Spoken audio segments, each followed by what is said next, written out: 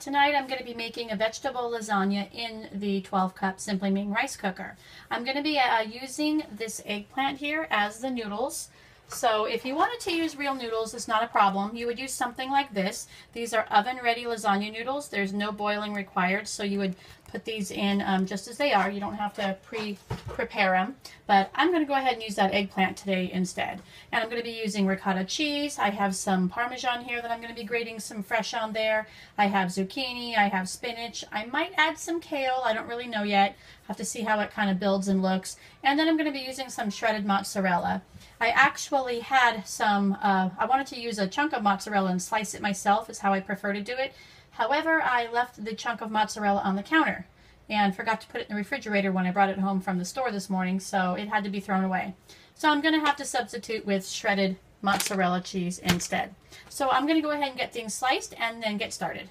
So I've gone ahead and sliced up all my vegetables. I have my eggplant sliced up about 1/4 inch thick, and I'm thinking I might need 3 layers, so I have 3 layers set, but if I don't, then I'll just use the 2. I have my zucchini, and they've been cut into these planks so that they're really going to be easy to lay down inside of there. And then I decided to go ahead and cut up some shallots so I can throw that in there as well. What I'm going to do now is I'm going to go ahead and put the eggplant into a glass Pyrex bowl, and I'm going to toss them with some olive oil and some sea salt so that I can start getting those ready to be used for the layers. And then we're going to go ahead and start on the next step. So we're going to go ahead and start with 1½ cups of your tomato sauce, and I'm using a tomato basil. You use whatever suits your fancy. In goes 1 egg, 2 eggs, and 3 eggs. I have here a 3/4 cup of ricotta cheese, which I'm going to just put right in there, according to the recipe. And lastly, we have 3/4 cup of freshly grated Parmesan cheese. So that's going to be delicious. And then we're going to go ahead and stir that around. Make sure I get all of it out of that container there. And this is going to go ahead and be the sauce mixture. Now when I've done this in the oven before, I usually separate my ricotta cheese as its own layer, but we're going to follow the directions. So I'm going to go ahead and get this all incorporated, and then we'll move on. Alright, it's time to start building. So we're going to start by placing a layer of the eggplant. See if I can get it spaced out like so. Let me try a littler one there. There we go. And this ladle here, we're going to go ahead and ladle some of that sauce mixture onto there.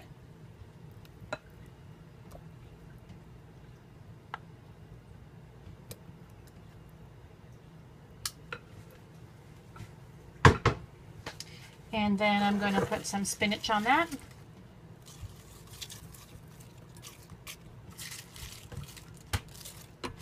That's going to be my spinach layer.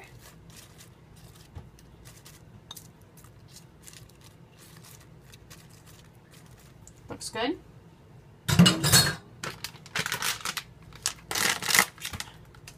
Now, as I said, this is where I would have loved to have freshly sliced mozzarella, but I'm going to have to use the mozzarella shreds, which I'm sure will be fine. Get a little bit on there.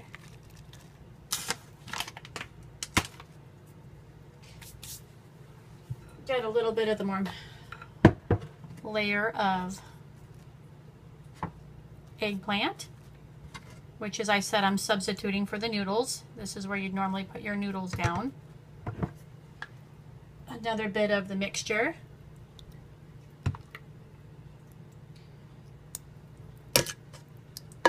Little different than I've done it before, but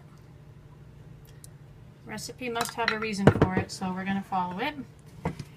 Then on that one, I'm going to put on the zucchini, and I didn't do them too terribly thick, so I tried to make everything sort of uniform in thickness so that it all cooks somewhat evenly.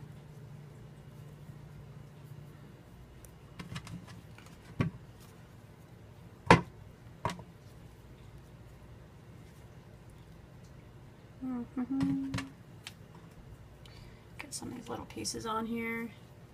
Maybe we'll do a few that way just to make sure we get some good coverage.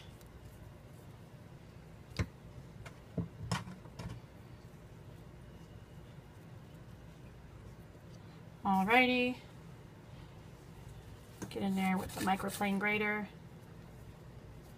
Get a little more Parmesan on top of those guys. Not too terribly much. You don't want to overpower it.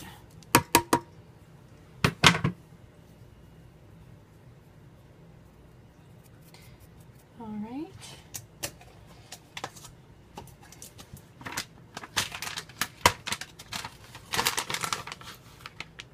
A little light sprinkling of the mozzarella.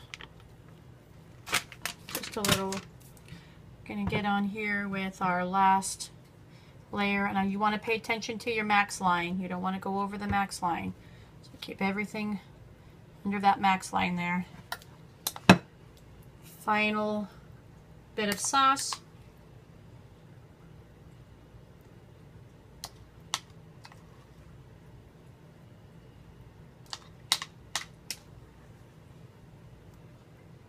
That is exactly just enough sauce for this. I eyeballed that pretty well.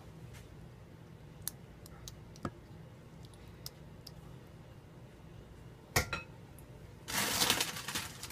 think I'm going to top it off with a smidgen of kale for posterity. I think we're going over the max line a little bit. Let's make sure we're all down.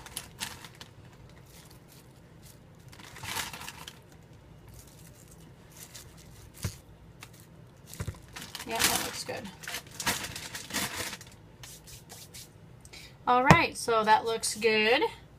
Gonna top it with a little bit of salt here, just a smidge.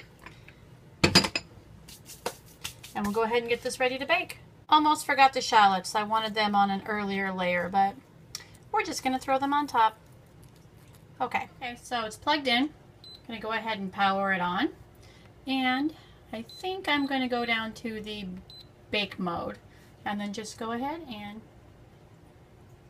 come on, press the start button. So what it's going to do is you see it chasing itself there, that line, and it will do that till it gets down to, I forget the number, 12 minutes or 10 minutes or something like that, and it will count down the last of those minutes. So we'll go ahead and let it do its thing.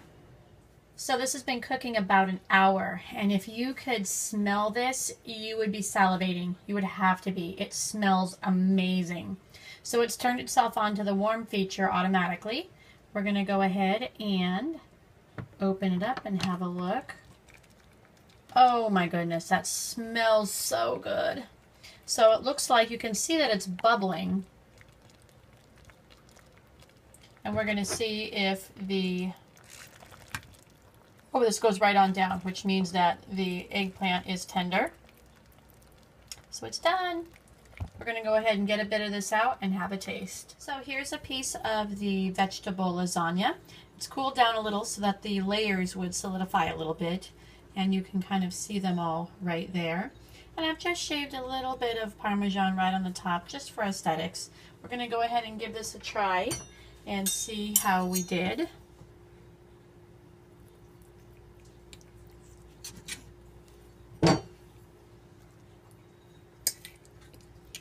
Smells so good. Oh, that's really good. You can get the cheese in there. It's not overpowering. I got a little bit of everything, actually. The eggplant is really tender. The zucchini has a good flavor to it. So this was done pretty well. I like how it came out. And there you go. And as I've said, or I might have said, I think next time I'm going to do this with the noodles and some ground beef or some meat of some kind, and we'll try that type too. So, vegetable lasagna in the rice cooker.